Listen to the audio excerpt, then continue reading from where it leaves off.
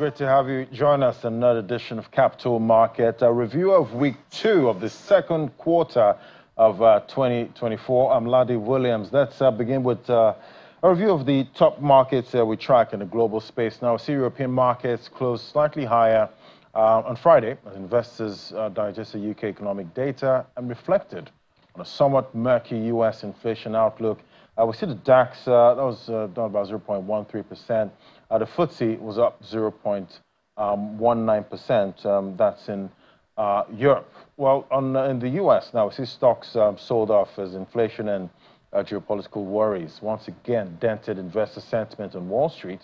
A broad decline in major bank shares also weighed on the market. See the Dow Jones down by 1.24%. The Nasdaq was down 1.62%, while the S&P 500 was down 1.46%. Let's take it on to Asia now. See, Asia-Pacific markets were mixed after an inflation-fueled sell-off in the previous session with investors assessing economic data from Singapore and South Korea. We see the Nikkei was up by 0.21%, while the Shanghai Composite was down 0.49%. The Hang Seng Index, a big mover, down 2.18%. And back here in Nigeria, the NASD OTC securities market's performance ended the week negative as the index fell by 5.19% week to date, while the market's overall value dropped 5.19%. At the same time, the volume of securities traded was up by 97%, while value traded was up 81%, while the number of deals carried out, that was at 37. Top advances for the week, Afriland Properties and Capital Hotel PLC, while the top decliners are Geofluids PLC, Double One PLC, and Friesland Campina Wamco Nigeria PLC. And to the listed market now, the market opened for 2 trading days this week as the federal government declared Tuesday and Thursdays, up to Thursdays, public holidays to commemorate Eid al-Fitr celebrations. While the NGX All-Share Index market cap, that was down by 1.09%. To close the week at 102,314 points, and we see the market cap at 57.86 trillion. Meanwhile, a total turnover of 1.13 billion shares, worth 28 billion. 21,000 deals were traded this week by investors on the floor of the exchange. Financial services counter were both down. That's banking and insurance, including most of the counters we track. We see the banking big 7.22% drop.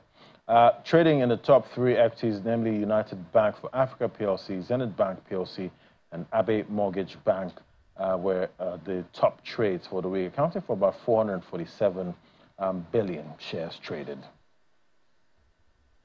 All right, let's get a review of happenings in the market. Now, it was a shortened holiday week, but yeah, trade still happened 2 days and the market is down. Joining us now is Mukhtar Mohammed, CEO of Finance with Mukhtar, joining us right here in the studio. I guess it's safe to say happy end of the holidays, but you know the weekend is here, and you're here with us. Thank you for that. Thank you for having me.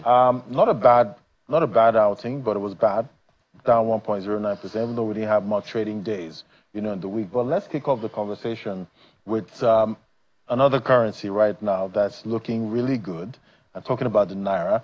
It's looking to be the best performing currency in the world. In the world, you know, at this point, from where we're coming from. From the worst performing. From the worst performing. So it's a nice way to, you know, break that trend. But how are you seeing the performance so far? We're seeing more bullish forecasts from Goldman Sachs. They did talk about 1,002. We did hit that. And now they're talking sub 1,000. How are you seeing it? It's very positive for the Naira. We've looked forward to this day, and finally it's here.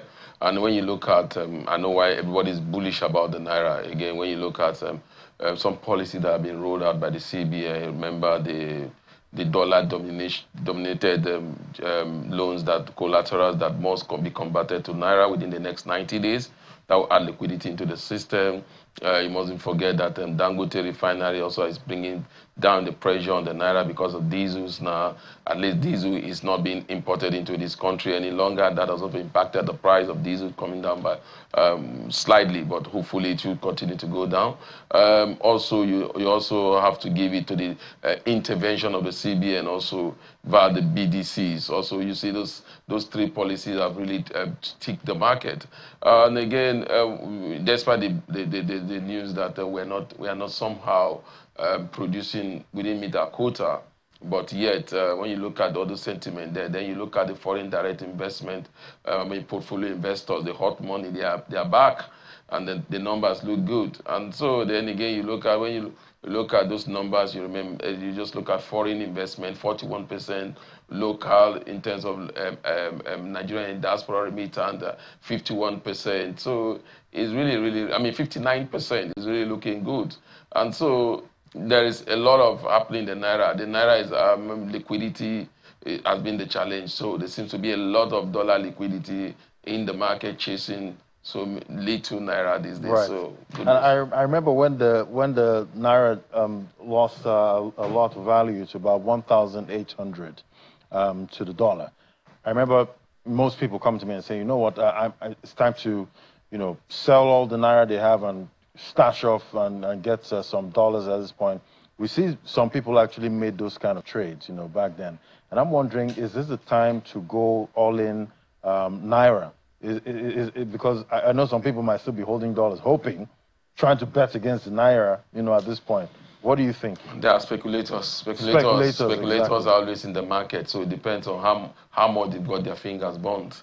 Those that bought at 1,900 have got their finger re-burnt. Some of them were anticipating the naira to get to like 2,500. Some even said it could even hit 5,000 in the next 2 years. So definitely, like we said in one of the programs, the only time the naira seems to make value again is when you bring it back to, dollar seems to make value for you when you bring it back to naira. It's not that, because again, you're just keeping it there, seeing it grow. Inflation in the UK, inflation in the US is still high, about some percentage. So you're not even making that percentage in the dollar. But again, for investors, I think it's good time to begin to get into the naira asset if you are not there already. Because again, if you are still holding the dollar, you are really holding it and with your hands in your mouth, because you know that the government is so optimistic about the bullish one, and Goldman Sachs seems to follow through. Remember the same Goldman Sachs said that towards the end of the year, we could see the naira settle for 1,200. It's not the end of the year. It's not yet the end of the year. We're just into the second quarter of the year, and Goldman Sachs said, okay, we could see it trading under 1,000. So if that is to go by what they said, then 1,002 at when it was 1,008, then now they are saying it could straight under at 1,002. You could be saying, will we see the naira hit 750, 600? 750, 600. That's quite a number, definitely. We're looking forward to that. This is coming at a week where the DXY, that's the dollar index, that has rallied, this week to about 106 points.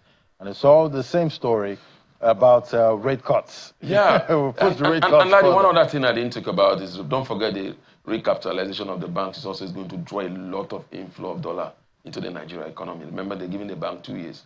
But I can assure you the bank will achieve that within the next 1 year. Why am I saying that? Because most of the target of the CBN is not because the banks are not really highly capitalized. That's why they're saying don't use your earnings, retained earnings. Don't use your shareholders fund. We need new funds. Because Zenith Bank have led the way by saying that, look, we are going to go to international capital market to get funds. And when you say you're going to international capital market, that means you're going to bring in FX into the economy. And we're not talking about 1, 2, 3 banks. We're talking about almost 25 banks. So anybody holding the dollar now is not good news. Not good news, right here, even though the dollar is actually rallying in the global market. The global market plays space between the dollar rallying in the global market. All has to do with the trade data that are coming from the US, especially between US and China. So that seems to be a little bit positive. A little bit apprehension in the US going forward. They are going into an election year, and it doesn't seem to be like going to be a very close election with what is happening on around. So I think the dollar will enjoy that to other currencies, because there seems to be an upbeat in terms of if the Republican click it going by his sentiment of when he was there the first time, how he said American first. So definitely that seems to be what is driving that for now. Politics pushing all of that play right now. But I'm talking about the bank recapitalization now. We did see GTCO, they announced they're trying to raise about $750 million. That's proposed Nigerian bank capital raises. We see Zenith, 500 billion naira. FBNH is talking about 300 billion. Naira Access Bank, 365 billion. So I'm wondering, how do you play this, at this time? I'm excited. You see, GTCO is saying 750. They're talking dollars. So definitely, others will actually be looking at dollar. I can assure you that we may have oversubscription, and then you could see some of them will have to absorb it back, and they may get above the 500 billion that they are looking at. Remember, some of them don't even need up to 500 billion. Like GTCO, they don't need up to 500 billion, but they're saying 500 billion. The same thing with Access Corporation, the same thing with Zenith. And remember, not to forget that Zenith is going to a holding company. So there's also those funds will have to come in handy, also building their holding company. It's good news, like I said. The target of this is the CBN is trying to use policies to drive the naira increase, the dollar to the naira, because this is going to bring a lot of inflow. Because my own challenge is that we may just see a lot of foreigners having a chunk of the Nigerian banks compared to the locals, because I don't think the locals will be in a good position to buy land stock if you look at the economic situation. And then the other way around is you might build more one-house shareholders. We could get more the elite owning most of this share, rather becoming big-time shareholders of this bank, compared to where you have both everybody there. So that's what I think will happen. But again, in the short term, that looks good. To the general market itself is good, is bullish for the market, even if the activities have not started yet. But hopefully, we hope that I think maybe after the half-year results, we might begin to see those activities run into maybe their full year, and at that time, starting with the next financial year, we might just see all those funds comes in the long term. But for now, I think investors need not to worry. They are watching a lot of liquidity. Looking at Zenith Bank, have an AP earning per share of almost I think about 20 something naira earning per share, and so shareholders will be excited because most of these earning per shares are not even going into the recapitalization, so those earnings are still there. So that means investors in most of these banks will still be optimistic of having bumper dividend payout like what they are enjoying now. So, and there will also be an improvement from banks like UBA. Remember, UBA is not even thinking about holding company; it still wants to stand alone.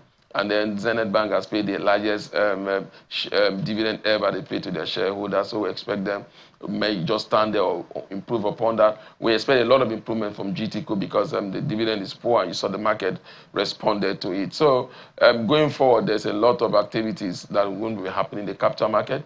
Maybe. And I'm wondering how an investor should play, most of these activities we're seeing in the market right now. I think for investors, for local investors, there's no better time to play, especially if you have lost out before now, especially if you were in the market sometime in 2003 when the first of all came, and at 2008, you ran out of the market because the market went down and a lot of people never came back again. But I think this time will be different because the regulators, that's my fear, should be a $1 billion regulator, because we are going for billions. So the regulators shouldn't have a situation whereby banks begin to dabble in where they are not supposed to do, like what happened, and then begin to incur a lot of losses. The regulators just left them because they had so much funds. I think where it would come is that the regulator will really need to monitor those funds, especially when the CBN governor said he wants the bank to capitalize so that they can take advantage of the $1 trillion economy that they are trying to build, to do high-ticketing trade and businesses. So I hope they'll be able to monitor them and make sure that some of these investments are in the real sector that will create jobs, that will cause a snowball effect in every sector of the Nigerian economy. The recapitalization is not just about, increasing your capital base. Yeah, we need those loans and those monies be channeled into the real sector. Especially when we are trying to diversify.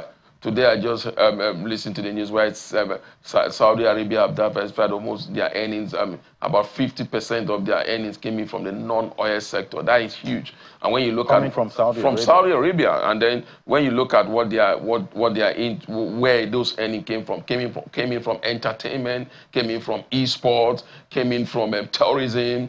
You could see the innovation, and they are trying to use their oil income to begin to build other stream of income. So Saudi Arabia now is almost like immune to any oil shock. And so they can afford to sell their oil at any price because it's just 50% now. You could, going forward, they are looking at almost 80% of their revenue coming from the non-oil sector. Nigerians should just key into that and begin to look at when this fund comes in, what type of investment will we be attracting? Will we still be going to the extractive sector, just looking at the oil sector, or try to boost other sector that we know we have a lot of potentials and now the resources is there to go forward with it? So even though we get all of those reports, from OPEC about maybe reduction in oil production, it doesn't really affect our FX going forward. That's why we need to. That's why we need to diversify for sure. But we'll continue the conversation. We see the Fugas didn't do pretty well, this week, even though it was a holiday shortened week. But we'll find out why. Just in a moment, we'll be back in a few minutes. I still have with me Mukhtar Mohammed. Just stay with us.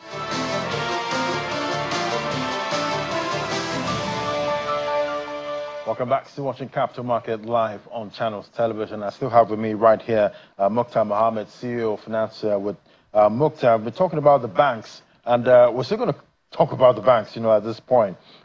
Looking at the Fuga's week performance, this week, Axis Bank down about 14.6%, GTCO down 13.8% for the week, First Bank 11.2%, UBA marginal 0.75%, even though that's still quite a number at this point. And we're still seeing sell-offs, at this point, even though...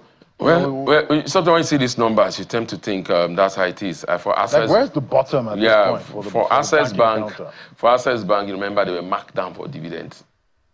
So that's why you saw these numbers about minus 14.6%. From GTCO, with that, you see the investors' reaction over their poor dividend payout. So you saw those numbers come down. For First Bank, it was really overvalued. For most investors, says that First Bank was really overvalued.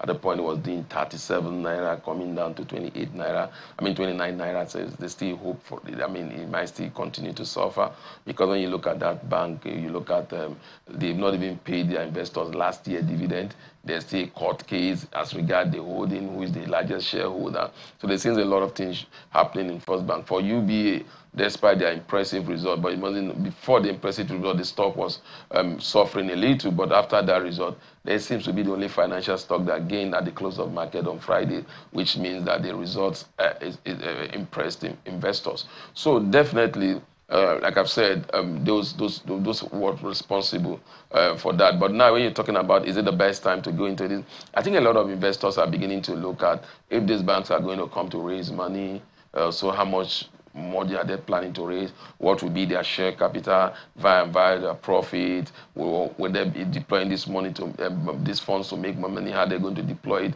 with the kind of high risk microeconomic environment that we are in? So a lot of things are running around the minds of investors at this moment. So definitely that's what investors are looking at. And what you see is that some investors are beginning to exit the capital market and beginning to look for fixed income space to put their money. And by and by that, things how they can get some so-called in the fixed income space. And when this bank comes up with most of their whether public placement or private placement or whatever they come up with, they will be able to also have fun to also eat part cake of this. So it's all about the strategy of an investor at this moment. So the high net investors are just sitting there collecting their dividend and putting their money also in the money market so that they can get more funds to come back again, especially when they don't know what is really going to be the value in terms of those banks. How much will we be buying them? So some investors might be, taking profit now so they can also, put back. The investors will be taking profit now because they know that some of these banks are also going to come back to the market. They will still want to have part of these banks. Now remember that some of them will be taking profit also must have collected some of the dividend. And then some of them, again, when you look at what they've made from where they're coming from, remember before now, a bank like GTCO was about 7 naira at the advent of President Tinubu. A bank like UBA was about 6 naira. GTCO was about 15 naira. Then Zenith Bank was about 14 naira thereabout. So since he came in, we've seen those stocks move to an all-time high. At a point, GTCO did 53 naira. So a lot of investors have made so much capital appreciation. There's also enjoyed interim dividend. Remember that they paid one of the best interim dividends over most of them, highest, some of like GTCO, like UBA, like Zenith Bank. So there's a lot of positivity most of these investors have really enjoyed. And again, when you study the Nigerian market, what most investors have seen in the Nigerian market is that it comes a point whereby the market seems to have a slowdown when this dividend begins to come in, and you begin to see, instead of this stock going up, it seems to retire a little. And so some of them that have taken some of this profit out are looking towards the closure of this register of these banks in terms of payment of dividend. And then they see a good entry point again to come in. They've made capital appreciation, and also we enjoy a lot of dividend payout, and also enjoy volume interest. So it all depends on investors. Banking stocks have given a lot of profit. No, they've given a lot of trouble, but also you also, most of other companies also, like the like of Geregu, the like of Transcorp Power, the like of even Transcorp, the like of Dangote, Dangote Cement, and also National Sword, NASCOM. They seem to have given investors. They've really rallied this year. I guess it's normal to have this kind of... No, it's normal to have a slowdown. When the capital market is just a straight line, there is a challenge. Right. So you need to see those curves come in. But the challenge is who is caught inside the curve at that time. Right. That's the challenge. Talking about challenges now, we see Nigerian breweries have announced they're suspending operations in 2 of the 9 production plants. Definitely impact to some of the employees. Yeah, not good news. But again, when you suffer a little, remember that Nigerian brewery has had their capital eroded because of the FX. They're also planning to do a right issue. And also sometimes that's what we say, that when your capital, your operational capital begin to suffer and your bottom line begin to suffer, then you begin to look at reducing your overhead costs. And so now they must have looked at some of these 2 suspended breweries and look, how much are we really making up from there? How much are we spending from there? Also, that's a cost control measures that could also help them going forward. But I expect that the market will react negatively to this. That shows there's a lot of competition there. So it's not a good time for shareholders of Nigerian brewery at the moment. And definitely, it's going to impact most of their employees, at this time. Yeah, that's the big job. Shutting down job even though they've announced that they're going to find ways to, absorb most of those. It's going to be a difficult thing, but again, they are looking at cutting costs. They are looking at coming back. They also want to make sure that they don't have shareholders for any longer. So shareholders are coming back for right issues. And also, it's not looking good for Nigerian breweries. It's not the best of time for Nigerian breweries. But looking at the Nigerian brewery story, what does it tell us, about this environment, doing business, Yeah, but again, you need to give it to Nigerian brewery. They've been here forever, and again, they say they are not even looking at going out. See, sometimes when things like this happens, are opportunities for shrewd investors to begin to look at if you are able to hold down for a long time. I remember some time ago, something like this happened to Guinness Nigerian PLC. Guinness went as low as 15 naira at that time. And a lot of investors threw away from it. But those shrewd investors bought into it because the fundamentals are still there. They still have look at a company like Nigerian brewery, in terms of sales and everything, it was still there. But what really affected them is the revaluation or the floating of the currency. So you look at the fundamentals are still there.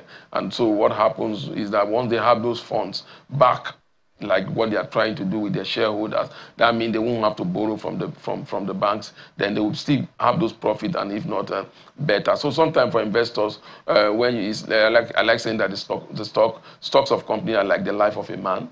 There's ups and they're down, but if you know the potential of the man, you know that definitely he will be back up. So sometimes if you are looking at long-term investment in the next 1 month, the next 1 year, 2 years, you could not look further than Nigerian brewery, because if you look at the track record, what has happened to Guinness, this Guinness at that time at 15 naira went to a height of about 93 naira before you saw the slowdown to now about 15 naira. Even at 15 naira, investors have still made over 100% in Guinness.